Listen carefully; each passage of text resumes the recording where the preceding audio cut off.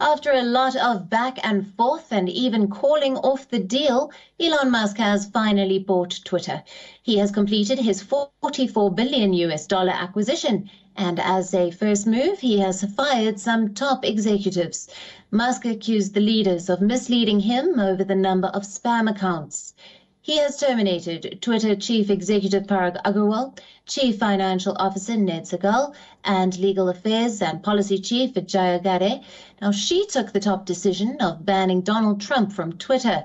Reports say that right after the signing, Agrawal and Segal were escorted out of Twitter headquarters.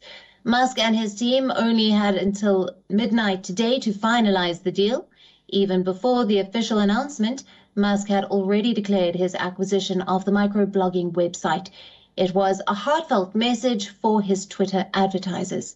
And I'm quoting here, "The reason I acquired Twitter is because it is important to the future of civilization to have a common digital town square." He further goes on to say that he didn't buy Twitter to make more money, rather to try to help humanity. He also called for a warm and welcoming platform for all, but not a quote-unquote free-for-all hellscape.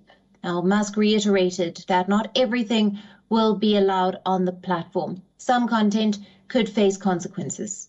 These latest comments are just an extension of what he has been saying all along.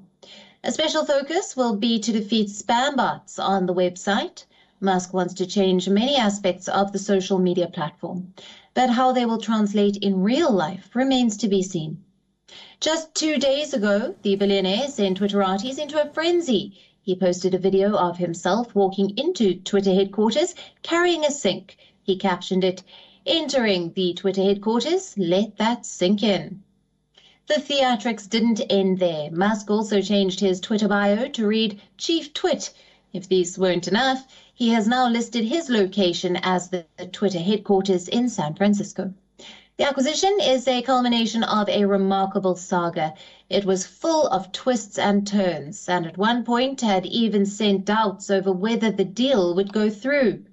It all began on the 14th of April when Musk disclosed a 9.2% stake in the company, making him its largest shareholder.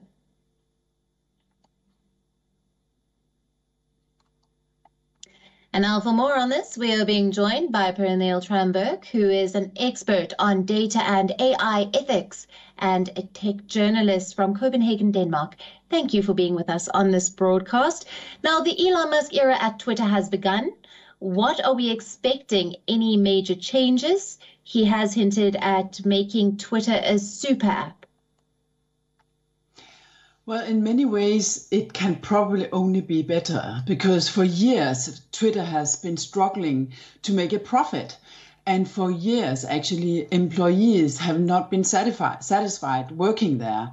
So the starting point is probably only going one way. It can actually only be better, especially if he says he's not doing this because he wants to make a profit.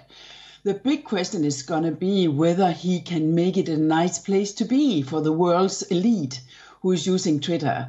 Will there be too many bots, too much hate speech, or will he be able actually to create a nice place to be for us? Because it's my favorite social media.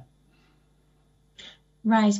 And Musk has said that while he does reiterate that there is an importance for free speech, not everything will be allowed on the platform and some content could face consequences. Do you have any details on how this will pan out? I have no idea, but he is a freedom of speech fundamentalist. So it's going to be very open, but I'm sure that he will have a police who will take care of illegal content, of course, but I believe it will be much, much more open than it is today, and Trump will come back. Right, and Pernille, what about advertising? We've heard Elon Musk in the past say that he hates advertising, but at the moment, this accounts for about 90% of the Twitter revenue. Yeah, if he makes it a place where we want to stay, advertising will stay. But if it is going to be really a horrible place with a lot of hate speech, advertising will leave. So that's a big joker. But for now, this is probably going to be the main income for Twitter in the future as well. Right, Pernille, we'll leave it there. Thank you very much for being with us on this broadcast and all your insights there. WION, now available in your country. Download the app now. Get all the news on the move.